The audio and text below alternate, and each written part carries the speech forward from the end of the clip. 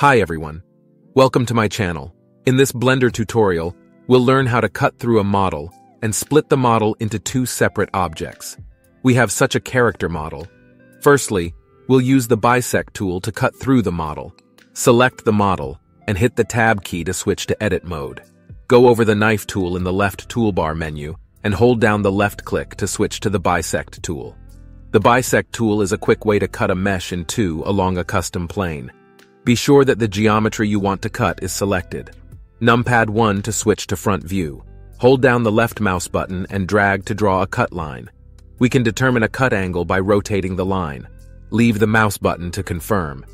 If you are not happy with the result, you can adjust the cut line with this gizmo. You can rotate the line by the circle. You can also move the line by the yellow arrow. So the geometry will be cut through by the new loop cut. This will be a cutting plane to separate the object. Open up the Bisect settings in the bottom left panel. If we enable the Clear Inner option, it will remove the geometry behind the plane. If we enable the Fill option, it will create a new face from the loop cut. If we disable the Clear Inner option and enable the Clear Outer option, it will remove the geometry in front of the plane. If we enable all options, it will give us only the intersection plane. Alright, what if we want to split the geometry into two different objects without removing the other one? To do that, let's disable all options. The loop cut should be selected. If you accidentally deselect the loop cut, hover over the line, hold down the Alt key, and select. Hold down the Shift and Alt keys to select the other section. Then, go to the Vertex menu and rip vertices.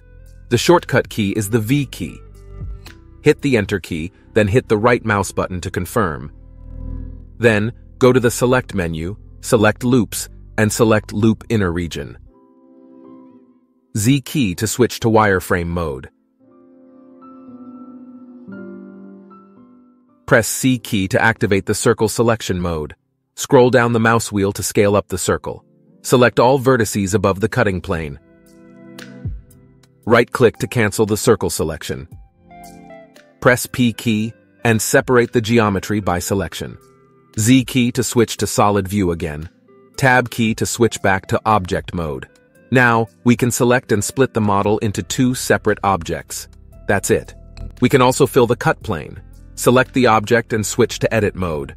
Hold down the Alt key to select the loop cut. Press F key to create a new face.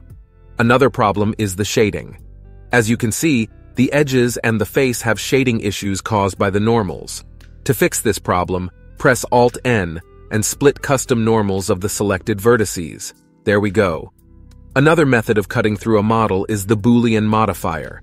We need a mesh object to use for the Boolean operation. Press Shift-A and add a plane. S key to scale down a little bit. Switch to edit mode and hit the E key to extrude just a little bit. Go back to object mode. Move the plane on the Z-axis. Hit the R key to rotate. Select the object you want to cut. Click on the Modifier tab and add a Boolean modifier. The Boolean method will be the difference, because we will subtract the plane from the model. Select the plane as a Boolean object with the eyedropper. Apply the modifier. Select the plane and delete it. As you can see, the model has been divided into two parts, but they are still the same object. We need to separate them into two different objects. Select the object and switch to edit mode. Hover over the bottom part and press L key to select linked. Z key to switch wireframe mode. Activate the selection tool. Hold down the Shift key and select the shoes also. Press P key and separate the object by selection. Z key to switch to solid mode.